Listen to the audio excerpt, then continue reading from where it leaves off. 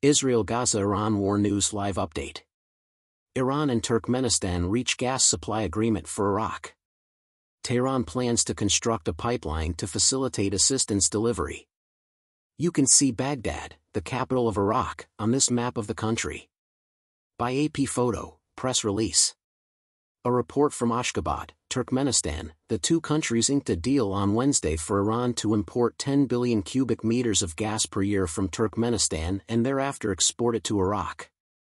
In announcing the deal, Turkmenistan's foreign ministry did not disclose the contract's value. In order to increase Turkmenistan's supply capacity, Iranian businesses will build a new 125-kilometer, 77-mile, pipeline to Iran, according to the ministry's statement. There would be an annual rise in gas deliveries to Iran from Turkmenistan to 40 billion cubic meters, according to the ministry.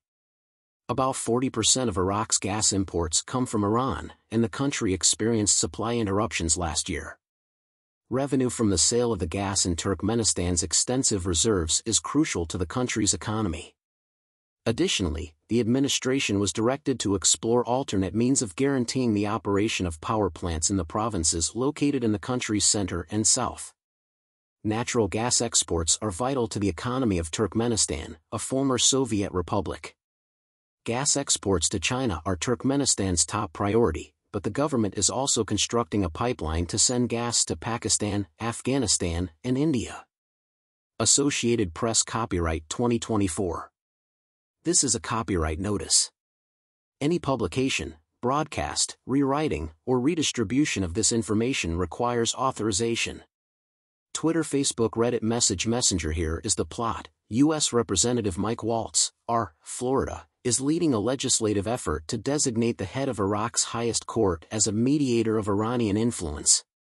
Top Iraqi authorities have condemned the action as an unjustified intrusion into Iraqi domestic matters, and this has sparked widespread outrage within the country's political elite. But there are many who think this is a tremendous step in the right direction and believe it will make the justice system more accountable. According to analysts, the amendment's passage into law might have far-reaching consequences, one of which being the potential blacklisting of Iraq's judiciary.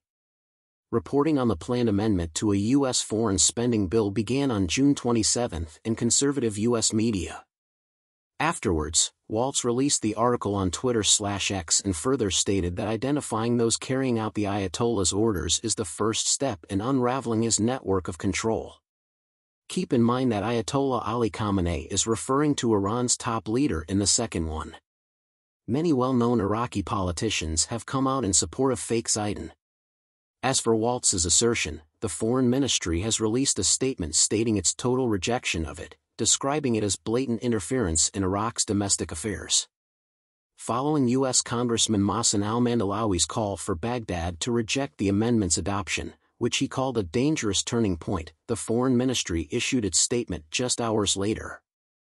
Waltz's irresponsible comments revealed an arrogant mindset and an undesirable attitude towards international issues, according to Iraqi parliament member Abbas al-Jabouri, who spoke with Al-Sayeh News.